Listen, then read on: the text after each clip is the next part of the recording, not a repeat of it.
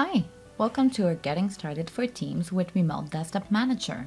So we split this tutorial in 10 quick and easy steps to make it easier for you to get started with RDM. Step 1 will be how to register your Remote Desktop Manager license. Step 2, add your data source for Teams. Step 3, select your security provider. Step 4, create your folder structure. Step 5, create your default settings. Step 6, create your users.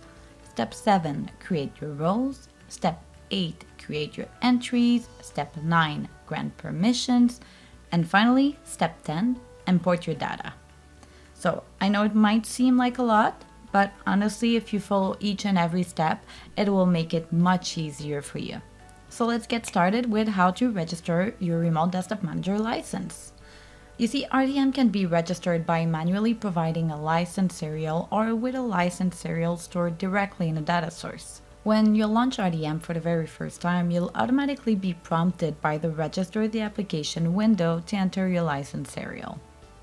Your license serials are sent by email, so you'll just need to copy your serial from your email, then in the Register the Application window, Enterprise Edition, enter your name, email, paste your serial, and then click on OK.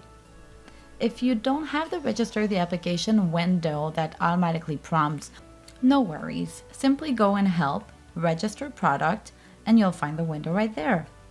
So now you're done with step 1 and ready to add your data source for Teams in step 2.